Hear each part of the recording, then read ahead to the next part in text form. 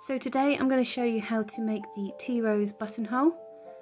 It's just my standard tea rose set on a short stem, and on this one I'll be showing you how to use a clasp on the back, but you can just use a safety pin to attach, holding it in place on your suit or your dress or your outfit, whatever you're wearing. You can make this in any colour that you like. You can change the colour of the leaves, you can change the colour of the rose.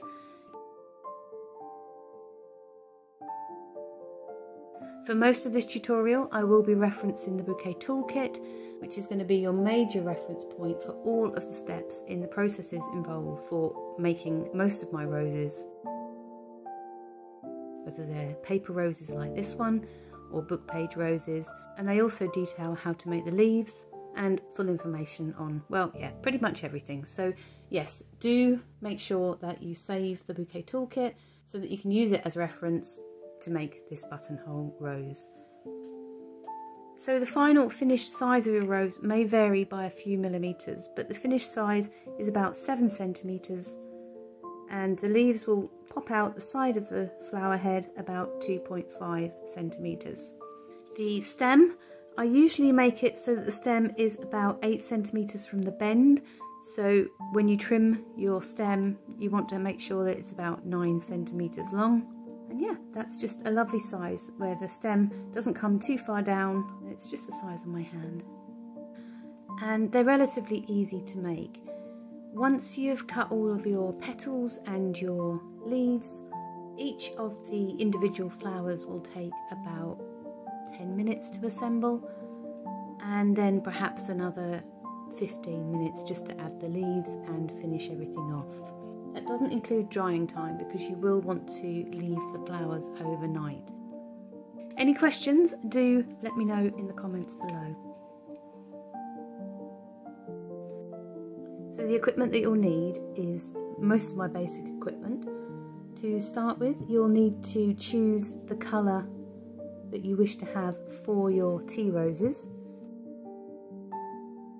and you'll need just under 1 sheet of A4 paper for each tea rose, and if you're making 3 tea roses you'll need 2 sheets of A4 paper.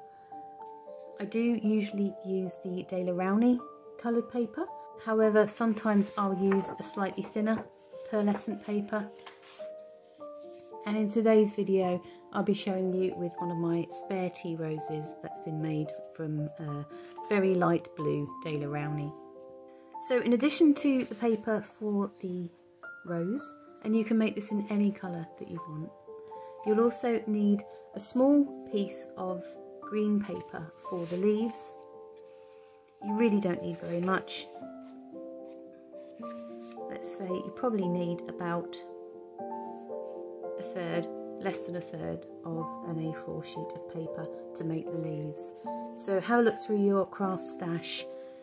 If you're making several, then obviously you'll need to buy full sheets. Now the Daler Rowney paper you can get in the craft shops in the UK as A4 sheets, or you can get them as large A1 sheets. It does work out cheaper to buy the A1 size, so if you're making several of these and you want them for all of your guests, then it might be more beneficial to buy a larger sheet. Glue wise, my standard glue arrangement, you will want the wallpaper paste. All the details to mix it up are in the video description. You'll also want some high tack glue for the leaves and some PVA glue just for sealing the florist tape at the end. Well, and in the middle a little bit as well. You'll also want to have some thread, some kitchen foil, and some florist tape. If you're in the UK, you can pick the florist tape up in Hobbycraft. They also sell it in the range. Occasionally they sell it in the works, or alternatively jump on eBay and search for florist tape and you'll be able to find some very good value tape.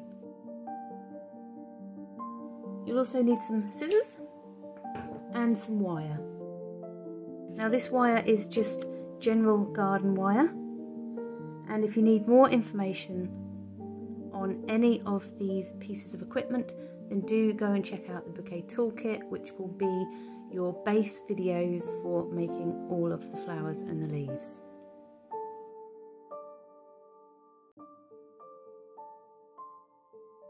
And lastly, for making the leaves and the petals, you will need to download and print out my standard template. It's a free download, I've put it on my Google Drive. So you will need petal template number 2 for the tea roses and leaf shape number 1 for the leaves. And you can modify this arrangement any way you like. You can add extra leaves, you can add little pearl beads in the centre of the rose, and you can add ribbons as well. So in preparation to make this rose, you'll need to cut at least 16 from the coloured paper. I always like to cut a few extra spare, and if you need full details on how to cut these petals, then do go and check out the Bouquet Toolkit. I'll put everything in the video descriptions so you can easily learn how to do that. And you'll also need to cut 4 of the leaf templates in leaf template number 1. So that's 16 of these, 4 of these. You'll also want to cut your wire so that it's about 16 centimetres. This wire is for the leaves, and we don't want it more than 16 centimetres because we absolutely, when we attach it to the rose, we don't want the wire to come down past the stem. So the last piece of prep work you'll need to do is to make yourself one foil stem. The method for making these up is very straightforward, and again you can find all of the details in the Bouquet Toolkit under equipment. Now we only want half of a stem, so if you're making 2 you only need to roll 1, and obviously if you're making 4 you only need to roll 2. They don't have to be exactly precisely cut in half at this point. So the next stage is to make your tea rose. The full instructions on making these up are in the Bouquet Toolkit as well.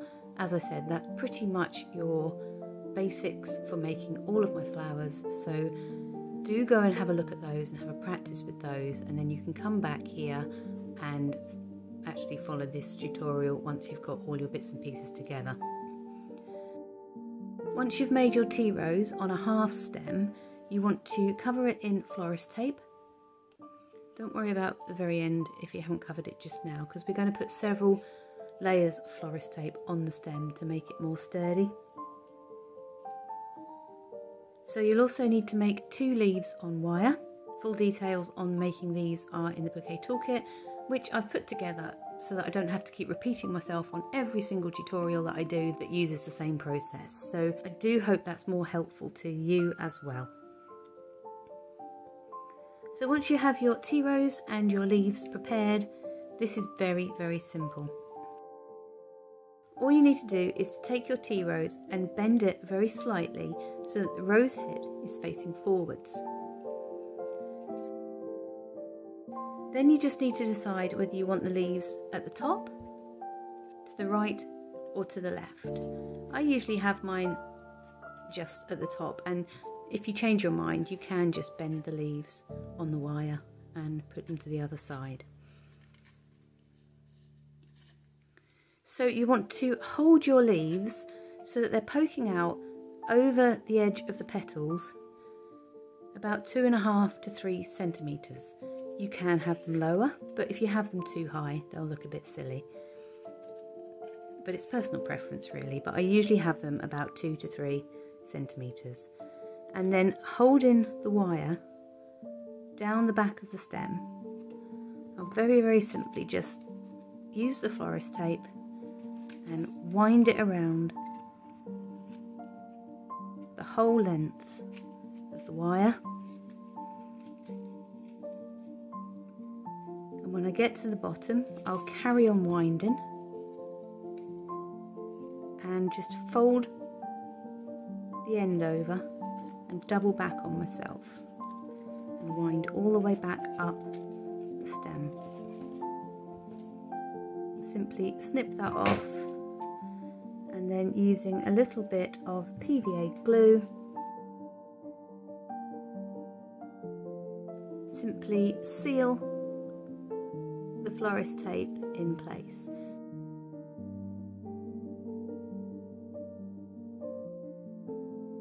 So there's two ways of attaching this rose. You can attach it with a safety pin and just attach it to your dress or your suit.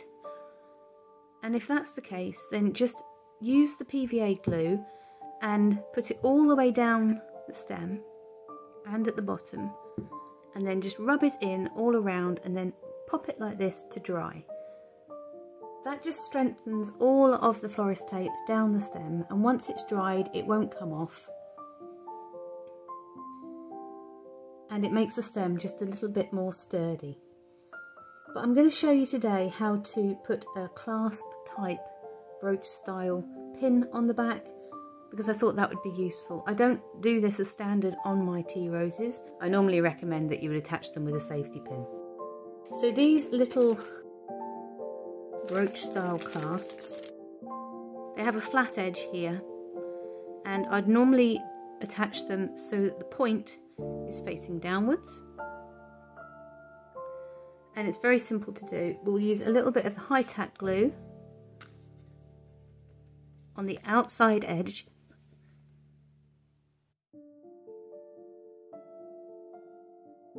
and we want to place it along the back of the rose. You want to make it so it's just under 1 centimetre from the leaves, and you can take your florist tape and hold that pin in place with the florist tape. We've got some high tack glue which will dry very, very solid, and we'll also be putting a little bit of extra glue over this florist tape. So once we've wrapped that around 4 or 5 times, bring it down just underneath where the pin is as well, and roll it around a few additional times. Snip it off.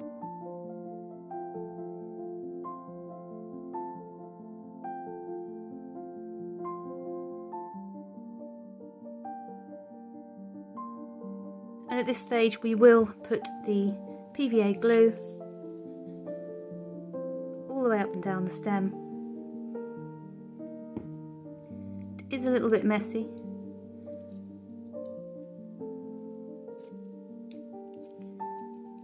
and I'll just leave that like so to dry, and that won't take very long to dry. PVA glue is relatively quick at drying.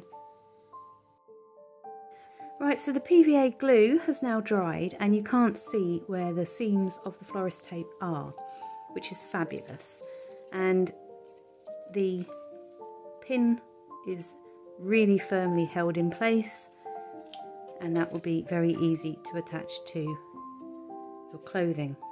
And you can still adjust the leaves to one side or the other, and you can still adjust the flower head to come a bit further forward if you prefer. You can even curl the leaves just by bending the wire in the centre of the leaves.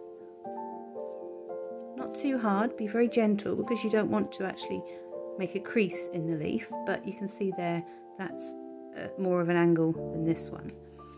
It's very simple.